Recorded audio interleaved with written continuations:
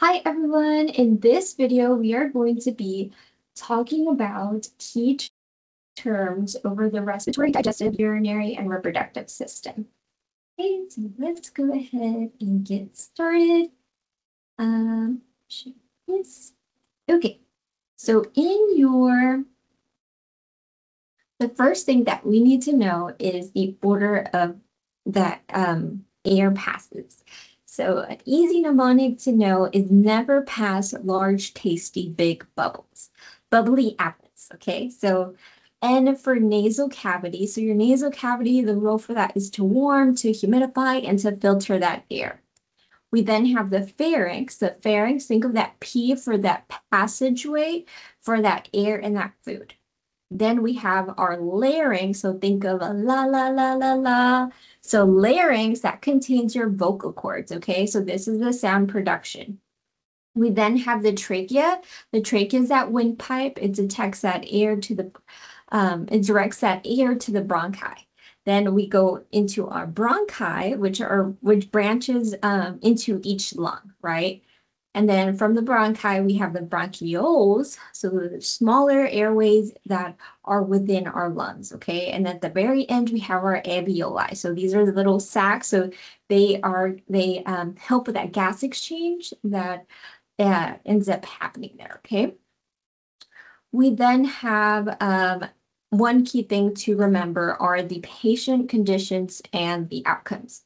So if we have a patient that is drowning, so they're getting all of that water into their lungs, so they're not able to breathe, right? So that is respiratory because it has to do with that breathing, it has to do with the lungs. So it's respiratory acidosis, the lungs are becoming too acidic, right? So respiratory acidosis, that would occur when the lungs cannot remove enough of that carbon dioxide, which ends up causing that excess CO2 to lower that blood pH, right? And that ends up leading into that acidemia. A potential question that you can have would be that you have a patient, let's just pretend you have Emily, a 7-year-old little girl. She comes in, she was resuscitated after falling into a pool, right? So the patient she has confusion and labored breathing. So what would this condition be, right? What outcome would this be? So that condition would be respiratory acidosis. The same as if you have a severe panic attack. So you have a patient that comes in, they're having a panic attack. So what are they doing? They're breathing a lot, right? So that is respiratory, since it has to do with the lungs, respiratory alkalosis. They're receiving too much air. So for instance, we have a patient, a 25-year-old, is experiencing that hyperventilation. So hyper, think of someone that's super hyper. They're going to go high. Hypo is low, remember? So hyperventilation, ventilating too much air. So hyperventilation and has tingling extremities. So they're receiving a lot of that air. They have tingling extremities. That would be respiratory alkalosis, right? So our nursing focus would be to encourage those slow, deep breathings and use all those rebreathing techniques, okay? So we want to have that balance of the CO2 levels. Severe vomiting. So anything to do with excess or you could be, so for this instance, vomiting or too much blood, and any of that is going to be metabolic. So the body is metabolic, okay? So they're vomiting, okay? Vomiting, there'll be alkalosis, okay? Because they're getting rid of it. So for instance, we have a patient, a 50-year-old post-surgery patient with persistent vomiting, okay? So they are presenting that weakness and that confusion.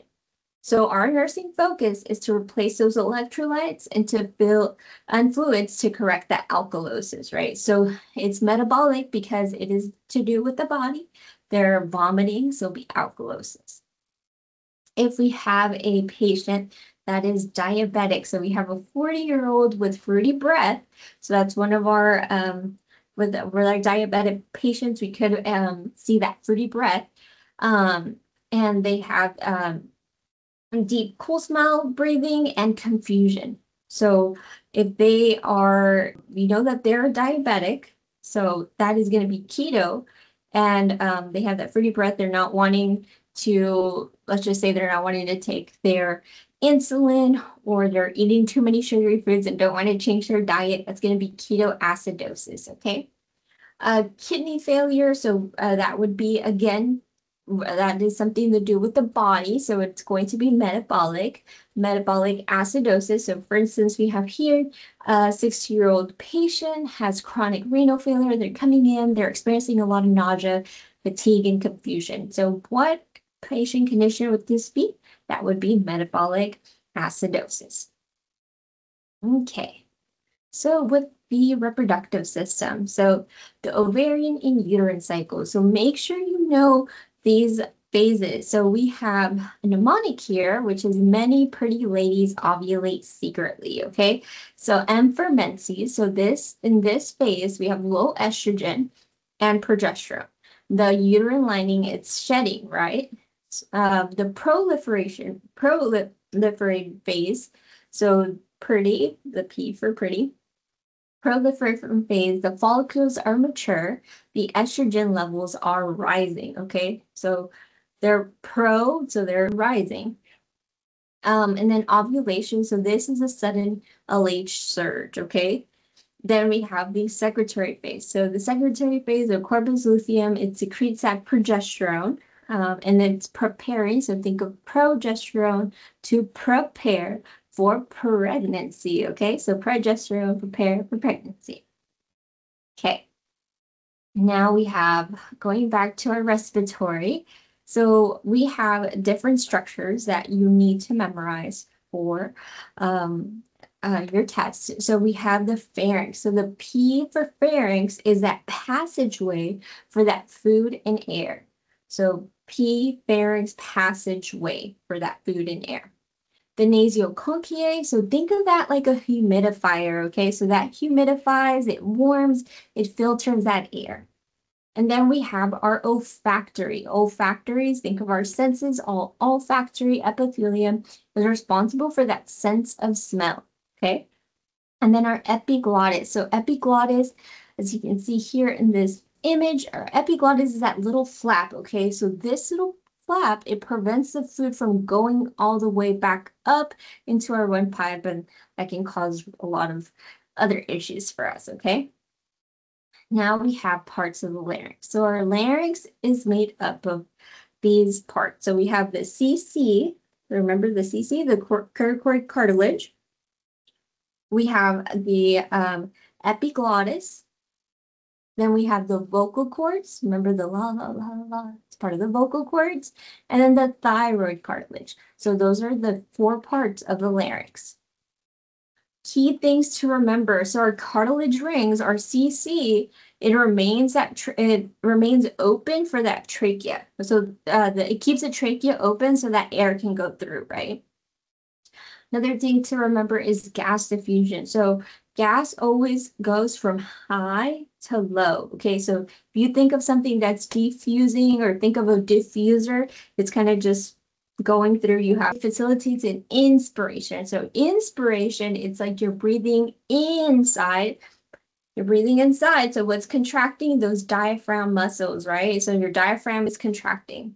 Quiet expiration. So this could potentially be a question. So you have a patient, you're kind of checking up on them, and you see that they're doing quiet expiration. So expiration, it's exiting. So exiting.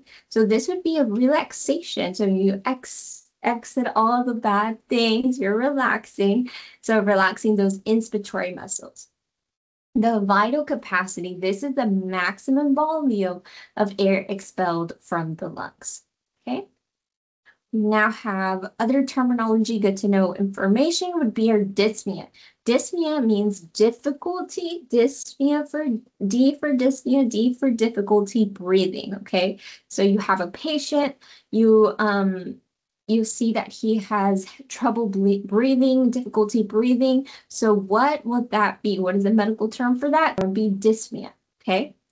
The same thing with normal breathing. You see a patient, you see that he has normal breathing. What would that be? Eupnea. Now, You have a patient, you go and check on him, and you notice that there's temporary sensation of breathing. Okay, so there is no breathing. So that would be apnea. So think of sleep apnea. You have a patient that's sleep apnea, that is that temporary sensation of breathing, right? Now, here are some digestive highlights. So we want to know that our lamina propria, that contains those capillaries and those lymphatics for nutrient absorption, okay? Now, going back to our pancreas, our pancreatic juices component, so think of a lovely snack naturally. So that would be our amylase, lipase, sodium bicarb, and our nuclease, okay? With our reproductive system, we have these concepts that you need to know. So our the scrotum is to regulate the temperature for those testes, okay? The cervix. The cervix is a tubular structure that connects that uterus into the vagina. And then our myometrium, so remember anything with myometrium, that is going to be in the middle, and that is going to be our muscle layer. That is our middle layer, right? So it contracts during childbirth, okay? So that is what helps expel the baby, right? And during partation. Our vulva, so vulva includes the labia minora and labia majora, okay? And then lastly, our hormones. So our hormone functions, okay? So I made here a little chart. So we have FSH, so they're follicle stimulating hormones. So the primary function for this would be to stimulate the gamete production, okay? So in males, that would be the spermatogenesis, okay? So sperm and genesis, creation, so creation of sperm, right? In females, it would be to stimulate follicle development, okay? So FSH for males, spermatogenesis. In females, stimulate that follicle development, okay? So think of that F for follicle for FSH, okay? LH, or luteinizing hormone, primary function is to hormone regulation. In males, it would be that testosterone production, and in females, it would be to trigger that ovulation. And estrogen, there are multiple roles of hormones. So, but for the females, it would be to menstruate, for that menstrual cycle and for that bone health, okay? Progesterone, so think of pro-pregnancy, P, so remember P to prepare for pregnancy. So progesterone prepares for pregnancy. So females, that uterine lining is in maintenance, right? So it's not shedding, it's in maintenance, okay? And that is all of the concepts you need to know for this test.